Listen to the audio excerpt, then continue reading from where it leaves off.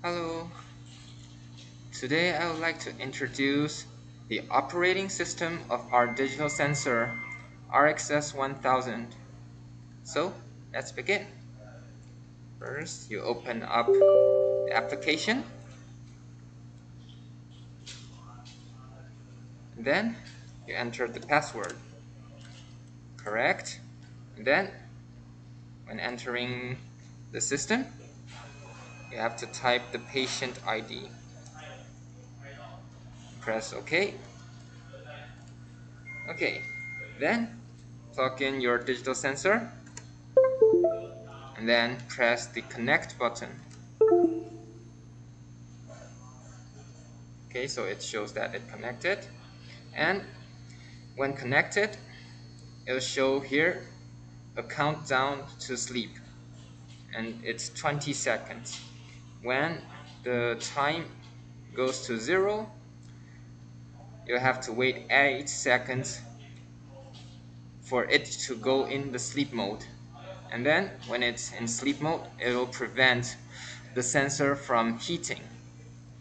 Okay, so now it's in sleep mode. If you want to capture, you have to press the connect button again. So press it. Okay, and it's connected. So now let's take a picture.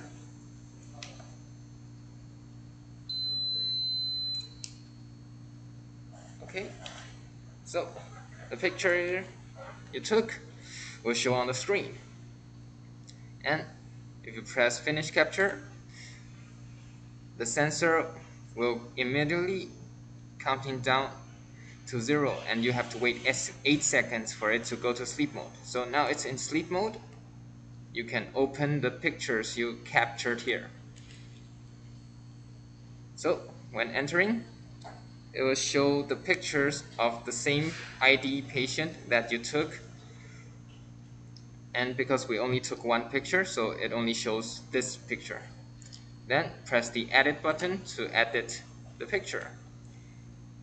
For here, you have the rotate button for you to rotate every 90 degrees each time, and the negative button to make it negative and undo the negative.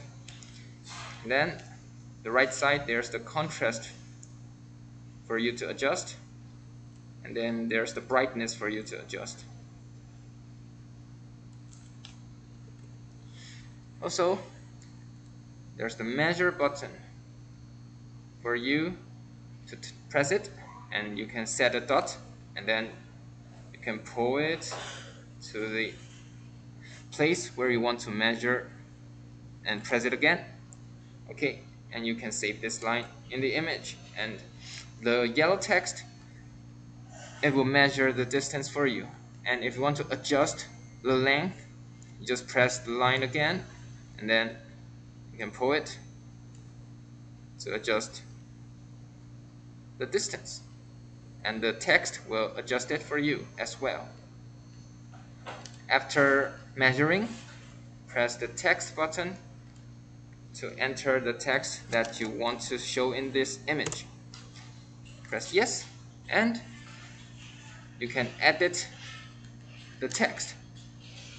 You can zoom in and zoom out, and then if you want to edit what you type, you can just left click it twice, or you can just press the type button.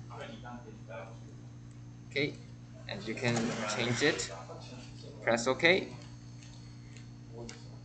And if you want to delete what you just did, you can click it and press the delete button. Or if you want to undo all of the editing, you can press the undo all button, and it will go back to the origin captured form.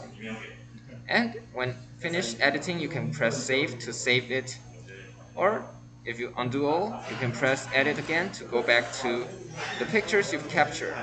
And if you want to delete this picture, you can press the window and delete current image, and then you can delete this image. And after you're done, press open again to go back to the capturing screen.